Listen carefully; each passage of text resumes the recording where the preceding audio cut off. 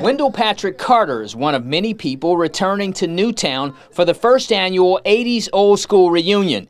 He says seeing many familiar faces takes him back to the good old days growing up in Sarasota. There's a few people I hadn't seen since high school, and there was a few people I hadn't seen since college, but you have to understand it was just, we both were ecstatic. We were just like little kids, all probably 10-year-olds, just happy hugging each other, just hadn't seen each other. Organizers say this event is held to represent all of the high school graduates in Sarasota from the 1980s era. The weekend includes dancing, phenomenal food, networking, and the opportunity to reminisce with classmates from the past. This weekend is about unity and togetherness for our community.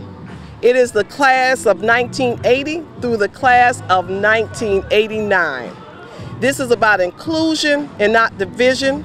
It is about representing Newtown as a community with all of the high schools. What are we going to do for those people out of town? So we decided to put a meet and greet, and then we said we need to give God the glory, so we decided to do a worship service on Sunday. So the one-day event wound up turning into a 3-day event. This weekend has, I think, probably been one of the best weekends of my life, man, because we're literally seeing classmates and people that we grew up with in the 80s that we haven't seen in a while, and all of us are living healthy lives, productive lives. Although we have been apart, when we saw each other, the love that we had when we were little kids was still there. And that's what always made Newtown so special. It was the people growing up there. It was just an awesome place to grow up.